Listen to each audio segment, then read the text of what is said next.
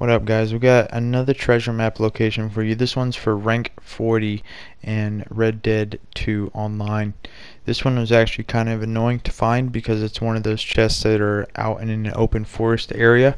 So that means typically you're going to find the treasure at like the bottom of a tree trunk or inside of a tree trunk or something like that. But when I finally did find it, it was just sitting under a tree.